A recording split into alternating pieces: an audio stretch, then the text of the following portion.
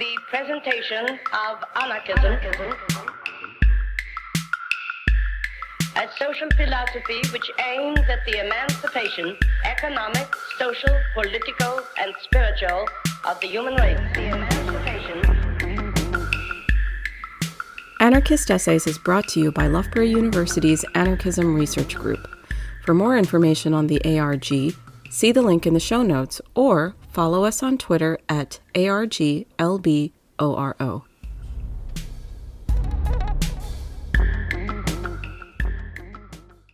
Hello, and Rojbash, as Kurdish people say.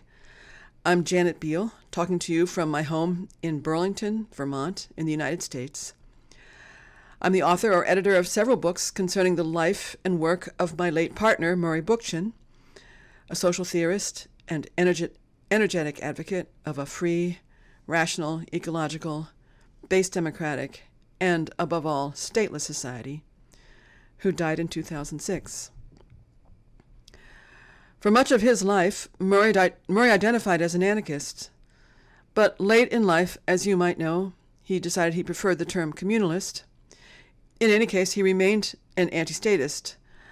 I collaborated with him for his last 19 years. Full disclosure, I don't identify myself as an anti-statist anymore, but I still respect the originality and idealism of Murray's ideas. I value his work, and I believe he created the best outline for a free democratic society. I just wish human beings seemed more willing and able to fulfill it. Well, in at least one place they do seem like they might be up to it, but we'll get to that in a minute. So where was I? So I've produced several books, but my most recent one, and the reason I'm talking to you today, it's different from the others. It's a graphic novel that I wrote and illustrated myself, mostly during the first year and a half of the pandemic shutdown. I'm excited to talk to you about it today. It's just been published by PM Press, and it's called Their Blood Got Mixed. What's it about? Well, it's actually more a graphic memoir than a graphic novel. It's about a journey I made in the spring of 2019. Two independent English filmmakers had invited me to travel with them to a part of Syria not controlled by the Assad regime, the Autonomous Administration of North and East Syria, often just called Rojava. Many interesting things are happening there, some of them influenced by Murray's writings. The two filmmakers, Danny Mitchell and Ross Damoni, proposed to me that we travel around the region and they would film me while I interviewed people searching for traces of Murray's influence.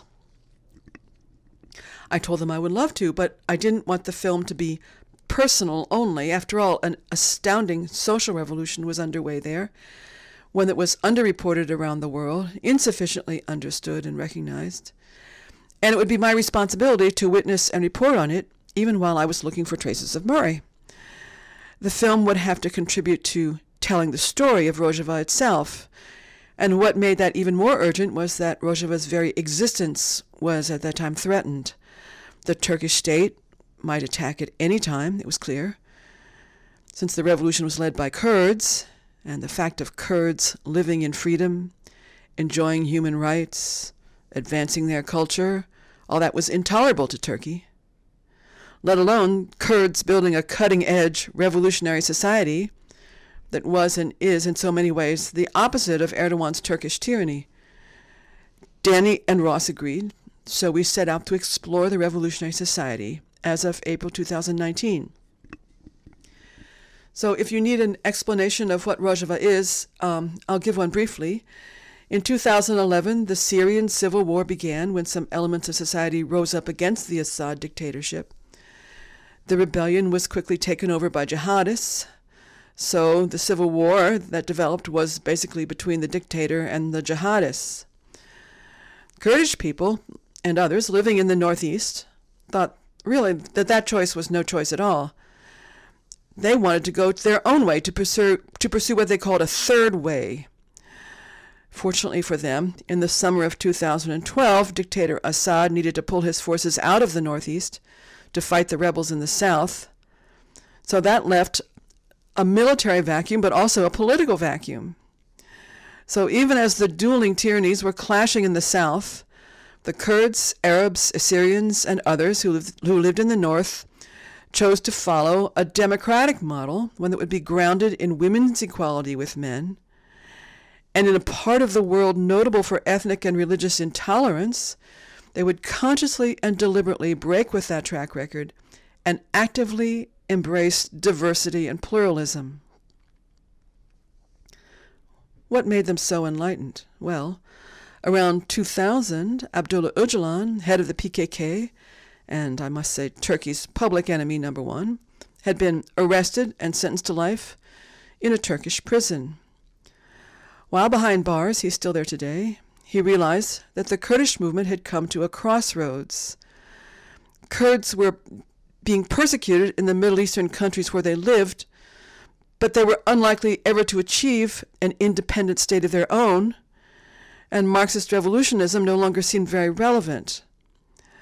Öcalan realized that the aims and principles of the Kurdish freedom movement needed to be rethought, and he was the one to do it. So while in prison, he read a lot of books on social theory from all over the world. Among many others, he read Murray's books in Turkish translation, and including his ideas about a bottom-up democratic society. That, he thought, could be a solution to the Kurdish dilemma. Rather than aiming for the elusive independent state, Kurds could aim to create their own democratic autonomous polities within the borders of existing nation-states. He called this new program Democratic Confederalism. So that was in place in 2012, and that's the program that Kurds in Syria set out to fulfill that year. While the forces of the dictator and the jihadists were busy killing each other to the south, Kurds and their Arab and Assyrian allies established a self-governing polity in the north that was not only democratic, but multi-ethnic, one where women were not only permitted but encouraged to participate in all social roles alongside men, including political and military roles. I actually visited in 2014 and 2015 as a member of delegations to observe and witness and report back. I was struck by the people's rapid embrace of self-governing politics, by their commitment to inclusivity, the rejection of ethnic revenge, and the passion with which women embraced their new freedom and organized themselves and other women to ensure it. To build the new society, the people of Rojava wanted, above all, to live in peace with their neighbors.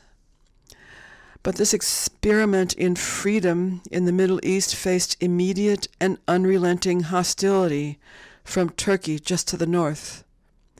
And a little while later, it faced invasion by ISIS. In 2014, that summer, ISIS began attacking cities and villages in Iraq and Syria, overrunning them, imposing theocratic, tyrannical, femicidal rule on them. Most people fled in terror, so ISIS achieved many victories very fast. But then, in September, ISIS attacked Kobani, the mostly Kurdish city in Rojava. There, the people's militia, well, I should say a mostly Kurdish city in Rojava. There, the people's militias of Rojava, the YPG and YPJ, instead of fleeing like everyone else, stood their ground. Turkey enabled the ISIS attack and siege of Kobani, but the people resisted. Some outside countries, seeing the valiant resistance, formed an international coalition to assist them militarily. So while the YPG and YPJ fought on the ground, the international coalition coordinated airstrikes with them. They fought neighborhood by neighborhood and freed Kobani within a few months. Then, united in the Syrian Democratic Forces, or SDF, with other groups, they went on to fight back against ISIS in all of Syria. With stunning heroism, they retook village after village, city after city. Finally, in March 2019, the SDF captured ISIS's last territory in Syria. It was incredible. At that moment, March 2019, when ISIS was vanquished in Syria, that was the moment when the two filmmakers invited me to go to Rojava to make the movie. So it had all just come to an end, the whole war effort, or at least come to, that phase of it had come to an end because there were still sleeper cells. For a month, we traveled around and interviewed people about how the revolution had progressed, and especially about the effects of the war on the society. I personally was especially eager to find out what had happened to the commitment to the ethnic and gender ideals. So over the course of a month, I interviewed women about their fight for equality. I interviewed men about how they felt about women being empowered. I interviewed a YPJ commander and a YPG commander about the war against ISIS, as well as rank-and-file members of those forces. I interviewed coordinators of the women's umbrella organization Congresstar. I interviewed members of women's economic cooperatives about their work. I witnessed a class for Arab women in Raqqa about women's empowerment.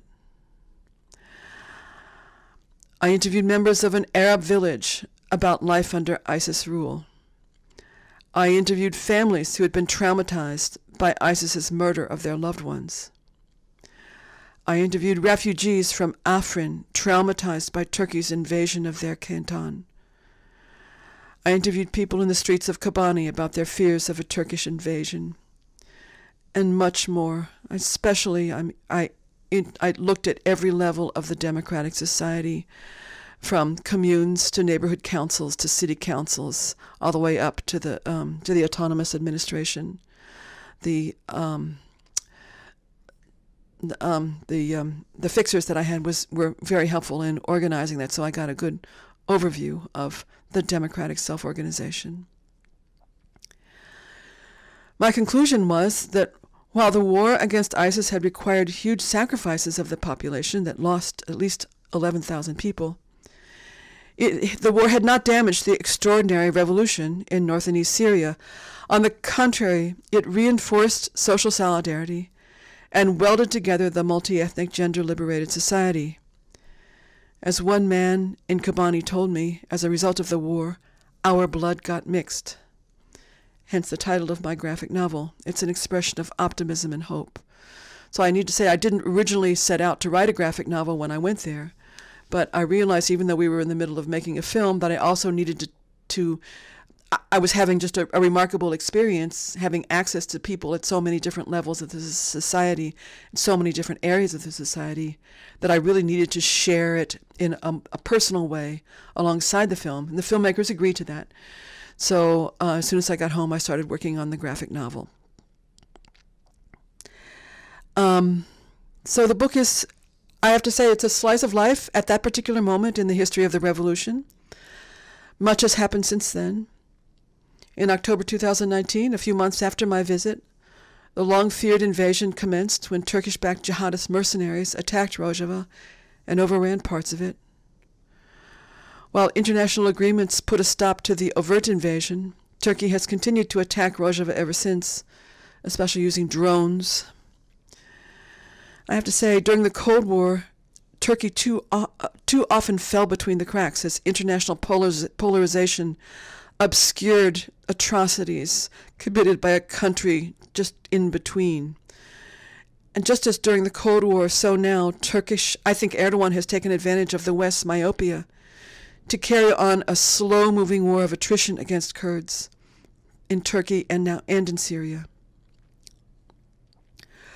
While my book describes a moment in time, the problem of Turkish aggression has only worsened. In recent months, as Russia invaded Ukraine, the world's attention has once again been focused on the East-West cleavage, and once again, Turkey falls between the cracks and benefits. But there are some striking similarities between the behavior of the dictator Erdogan and the behavior of the dictator Putin. Putin dreamed of reviving the imperial era of Peter the Great or of Stalin, with himself in total control. Erdogan dreams of reviving the Ottoman Empire, with himself as Sultan. Putin was uniquely obsessed with Ukraine and long wanted to attack it.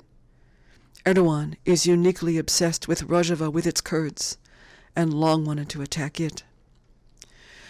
Ukraine never threatened Russia, only wanted to live in peace with its much larger neighbor. Rojava never threatened Turkey and only wanted to live in peace with its much larger neighbor. Putin manufactured a spurious pretext to invade Ukraine, calling Ukrainians Nazis. Erdogan manufactures a spurious pretext to justify attacks on Rojava, calling Kurds terrorists. Both Russia and Turkey inflict genocidally brutal attacks on their respective enemy of choice. But in the face of such brutality, the people of Rojava and the people of Ukraine both have waged an improbable resistance. Both defied expectations, and both rightly say that they are fighting in defense of values that the rest of the world holds dear. I think the similarities between the Ukrainian resistance and Rojava's resistance are very striking. There's just one big difference. The world has mobilized to assist the Ukrainians in their struggle, as well they should, and I would not have wanted the world to do anything less to help the Ukrainians. But for Rojava, in its fight against ISIS, the world helped briefly, and with that international coalition. But then the U.S. under Trump actually gave Erdogan the green light to invade. And today, Turkey's attacks on Rojava and its criminalization of Kurdish politicians within Turkey all go unremarked in the mainstream press. I don't begrudge, again, I have to say this, I don't begrudge the Ukrainians the assistance they're getting. They deserve all of it and more. But I do wish as well the world would give equal consideration to the equally heroic fighters of Rojava.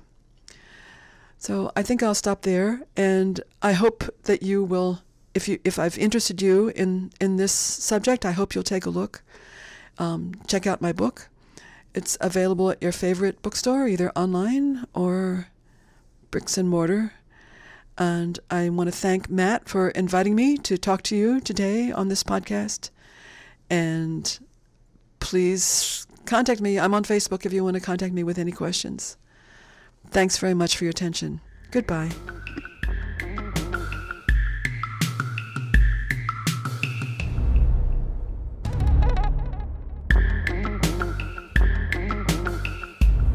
Thank you for listening. To help others find anarchist essays, please rate and review us wherever you find your podcasts.